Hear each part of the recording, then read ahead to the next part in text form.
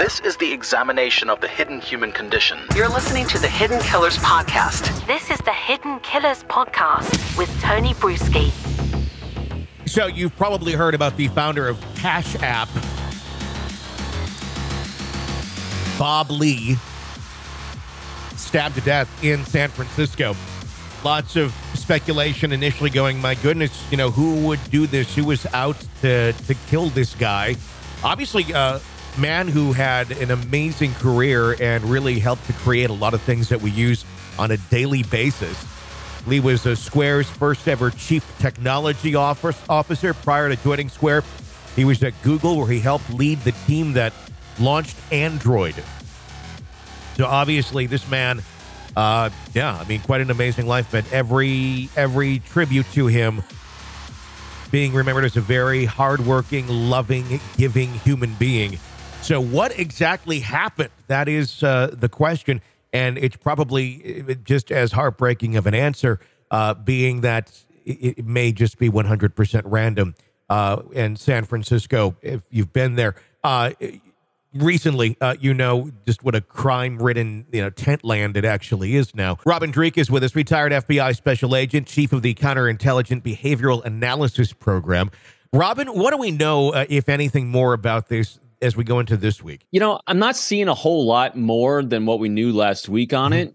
And as a matter of fact, over the weekend, the fire chief there, I think it was the fire chief, was assaulted with a metal pipe as well, and he's battling within inches of his life. It looks like he's going to make it in San Francisco. Also, what I noted about that case with the assault was, I think it was a random targeting. Yeah, just from my observation. And the reason I say that is, first of all, there's a few things that you note in the individual's behavior, the Cash App CEO's behavior, and that is, one, when his dad came out and his dad called him his best friend, that's showing a healthy relationship there.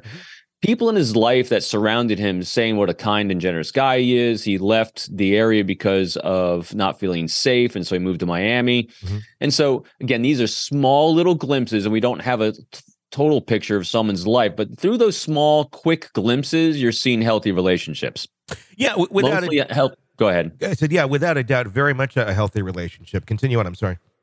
Yeah, and the other thing that really struck me also, when things like this are going sideways and someone was being targeted, what you're also seeing is, if they're doing something they shouldn't have been doing, or they're trying to hide something in secret place, as I call it, the first response people generally have is not to be as open, seeking help. Sure. He's lifting up his shirt, showing the person in the car he's been stabbed. He calls 911. He's actually making a very loud attempt for help. And I've seen people in the past, if they've done something and they've gotten injured or being assaulted in an area of their life that they're trying to hide from people, that behavior generally doesn't happen as open as this. And so that's what makes me say this most likely random. I mean, random at least from the poor guy's point of view, because he didn't do anything that he thought caused it, at least. Yeah, I mean, when you see something like this in someone who, has had a very, interesting, successful life, involved in many things that we all use to this day, and then to see them murdered, you almost think, well, this may be something to do with his money or targeting. But in this case, San Francisco, with their crime problem, this does appear to have just been wrong person at the wrong time. It really could have been anyone, it seems. It seems that way. I know the time of day, it being late at night, is popped up as a that's odd. That's a little different, but it actually seems to, from what I've also read from other people, it kind of fits his pattern of behavior, that he just goes out at night. He has long conversations about tech and about problem solving. And so from what I'm reading, it seems to fit a pattern of his behavior. And I mean, all we can do now is kind of let law enforcement do what they do to try to find the individual that committed it and see what's going on.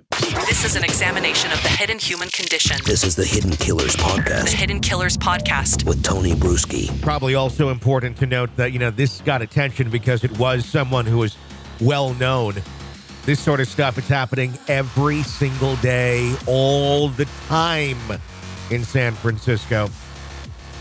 Not a city that's on my to-visit list, I don't know, anytime this lifetime, unless something changes. I don't know. Robin Drake, thank you for joining us. Be sure to press subscribe wherever you download podcasts. You don't miss any breaking updates and discussions on the cases we're following for you right here. I'm Tony Bruschi. Stay with us.